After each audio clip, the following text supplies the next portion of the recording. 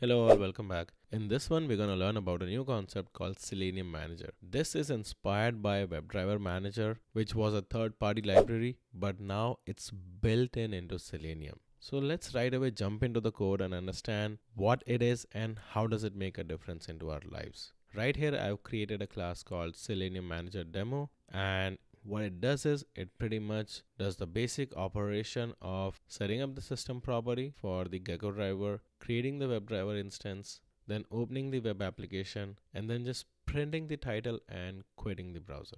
Now the key here is System.setProperty. Before version 4.6 of Selenium WebDriver, we have to set system property for the driver to be able to work with that driver, right? If we were working with Chrome browser right here, we'll have to set webdriver.chrome.driver. What happens if we run without this line?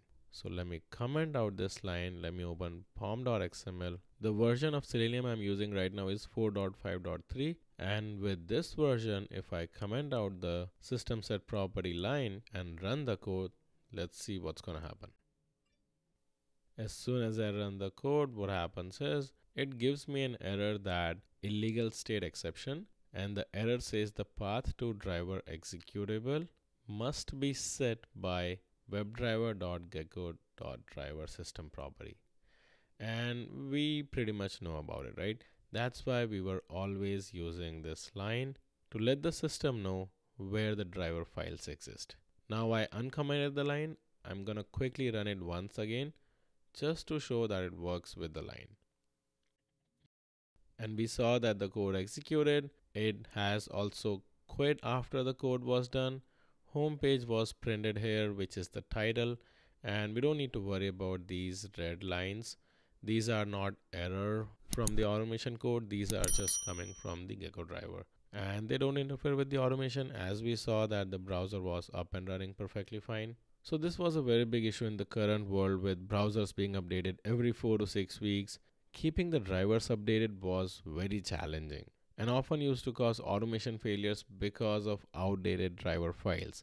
Our code couldn't find the correct driver file, or the browser updated, but we don't have the latest driver file. It was just a constant thing that we have to keep updated outside of our automation framework, right? So what Selenium WebDriver did is they incorporated the concept of WebDriverManager, which was a third-party library, into Selenium. Now it's built into Selenium and made our life very easy. What I'm going to do here is I'm going to go to the pom.xml and I'm going to change it to 4.6.0. Basically, you can change it to any version after this. When I'm working on this video, the latest version is 4.9.0. but I'm only switching to 4.6.0 to show you that this is the version where the change took place. So I'm going to save the pom.xml, go back to the code, expand the Maven dependencies, and right here we can see that the new files are 4.6.0. And you will also see that there's a new jar file added, which is known as Selenium Manager. In the previous versions, you would not see this file. So this also tells that the functionality is changed. Now what I'm gonna do here is I'm gonna actually comment out this line, save the code and run it quickly. It brought up the browser, opened the website and quit the browser.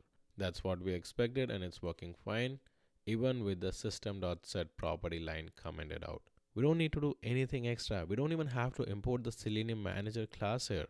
What it does is it automatically figures out your browser version and downloads the same version of the driver file into the cache folder on our local system. And even if we upgrade our browser, or it automatically upgrades, what it's going to do is it's going to download the new driver file into a separate folder, and it's going to maintain all those versions. So we really don't have to worry about upgrading browsers. It's a singleton class, and there's only one method that we can access in the class. I'm going to quickly show it to you. So I'm going to say import org.openqa.selenium.manager.selenium manager. Selenium Manager is the class here. And if I dig into this class, you will see that they already explained that to implement this, we use a singleton pattern. And you will see that there is a getInstance method, which is something we can use to get the instance of this singleton class. And there's only one public method, which is get driver path. How we can use it? We can actually use it to get the path of the driver file.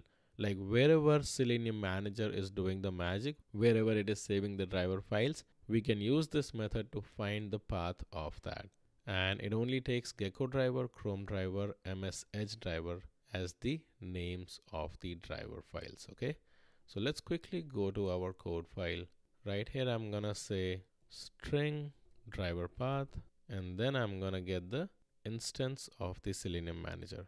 Selenium Manager dot get instance, and then dot get driver path. Inside this I'm gonna provide the argument as Gecko driver. And this is just optional, right? We're just trying to find the path of the Gecko driver. You don't really have to use this in your code. And if you are curious and you use it, then please make sure you provide the correct input here. Okay. And after the title, I can simply print it out. Driver path. Save the file and run it. We can now go to console and find out the path that's printed. So we can see that it saved the driver files under users, my username, cache, Selenium, Gecko driver, Win64, the version of the Gecko driver, and Gecko driver.exe. So this is really important, right? It actually saves it with the version. Tomorrow, if there's a new version, it's going to create a separate folder and then save the new file there. So let's quickly go there to figure it out.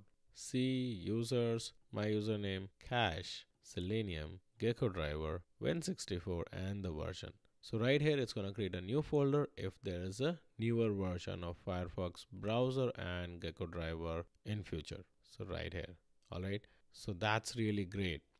And if we ever provide this path here for System.setProperty, then this will take preference. So if you have a file saved somewhere and you really want to use it, you can still use it. So the code is not outdated. It'll still work. All right. That's about it.